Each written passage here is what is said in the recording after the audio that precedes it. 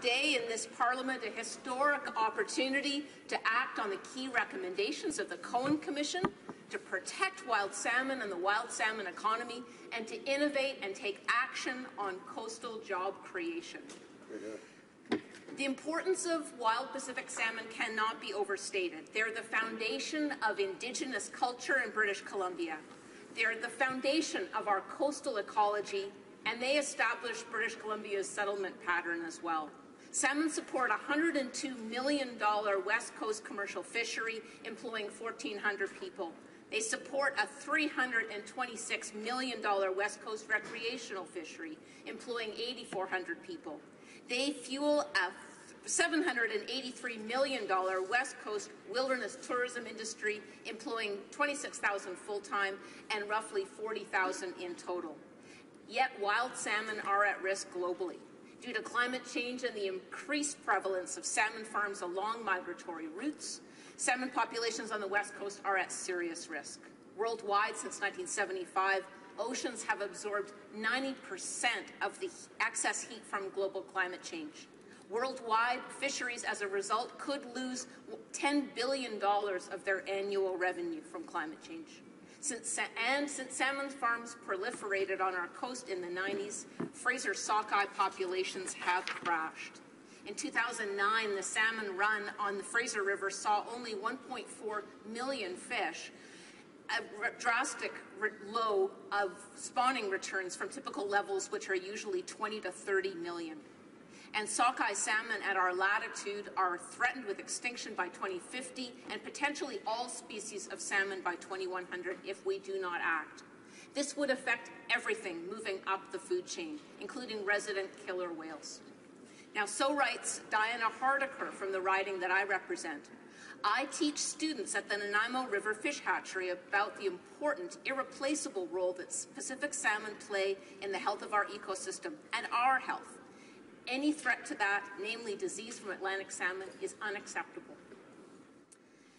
I agree, open net fish farms are a further threat to Pacific wild salmon. They are located in key migratory areas for wild salmon, and there is evidence that they are harming wild salmon. Feces and waste feed damage the ecosystem near fish farms. They promote the spread of disease and allow sea lice to flourish. Now imagine being a wee salmon minnow. You are running the gauntlet of net pen fish farms on your migratory route, and they emerge bristling with sea lice. Now salmon have enough to contend with between ocean, river, lake, and 4 years out in the ocean without this impossible burden of sea lice. Now, if and when viruses spread to wild salmon, which are already under threat from sea lice, the results could be even more catastrophic.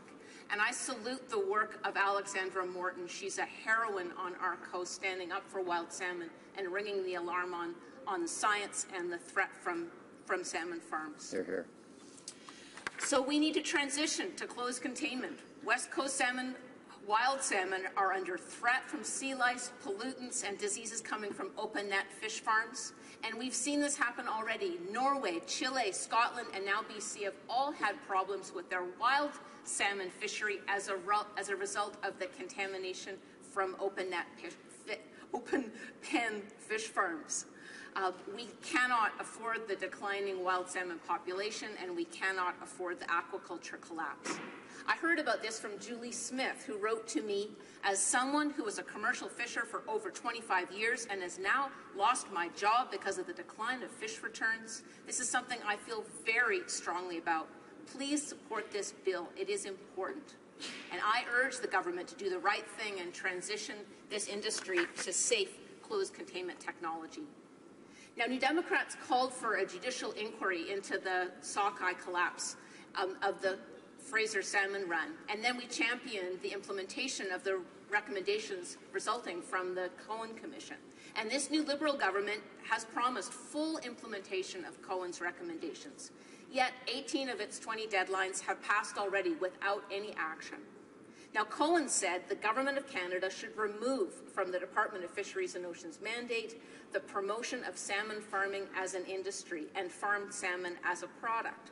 Never was the need more clear to remove that conflict of interest than when we heard the DFO Parliamentary Secretary in debate last month proclaim the spotless record of the aquaculture industry. It's just not fair. We heard strong words from Cohen on the precautionary principle and the possible link between open net salmon farming and the decline in wild salmon. And we are arguing here today in this bill that closed containment salmon farms are the solution for the West Coast. They would create jobs while protecting wild salmon. We already have 70 licensed closed containment fin farms in British Columbia already, so the technology is proven. This would keep the farm environment on the farm and the wild environment wild. It would protect wild salmon from parasites like sea lice. And on-land fish farms can better control the water temperature and water quality, maximizing the efficiency of growth, which is good for the salmon farming business. So it is time to innovate. The rate of change in this industry is tremendous, and Norway and Denmark are already generating very good results. This is proven technology, and we're already making great strides across Canada in closed containment Atlantic salmon production, with Sustainable Blue in Nova Scotia and Kutera leading the way in British Columbia. With many of my colleagues from 3 different parties in this House, we had the chance to visit Kutera. It's been in operation since 2013 and is fully owned by the Namgis First Nation on northern Vancouver Island. It is designed to produce 450 tons per year of antibiotic-free, hormone-free, non-GMO Atlantic salmon. All the water is recycled and cleaned every hour, and 99% of that water is reused. The solid waste, which in traditional fish farms is dumped into the ocean, in Kutera's on-land farm, it's filtered, captured, and composted. And the ammonia in the water is converted to nitrate and can be used for aquaponics. I can't say enough how inspiring it was to go to this facility, to see local people innovating, working together, creating local jobs, using local feed, and generating those on-the-ground results that can really inspire further success. And we heard again and again from the proponents at Kutera what a tremendous advantage British Columbia has. We already have fish farms, technicians, processing plants, everything to give us an advantage now over the United States. Yet the Danish company Langs & Laks is starting up a 30,000-ton on-land closed containment Atlantic salmon farm in Florida.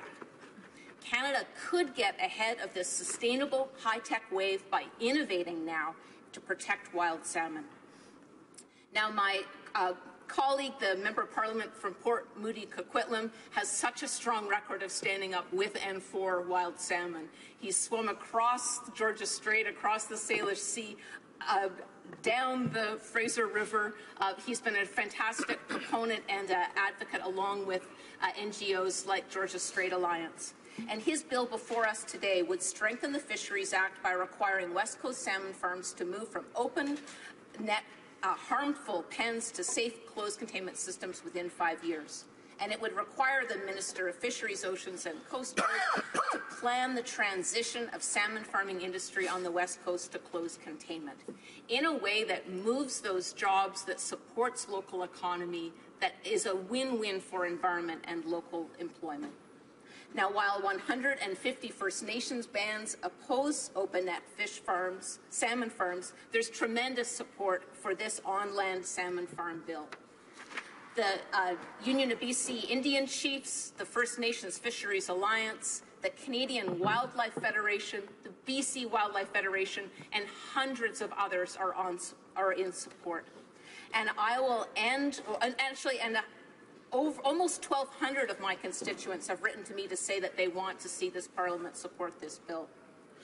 I'll end with a plea and an urge to this Parliament to recognize the sacred duty we have, a responsibility we have to make things right for both wild economy and local jobs. We can support a just transition to on-land closed containment salmon farms in BC, proving that Canada can innovate, create jobs, protect wild salmon, and protect BC's coastal economy.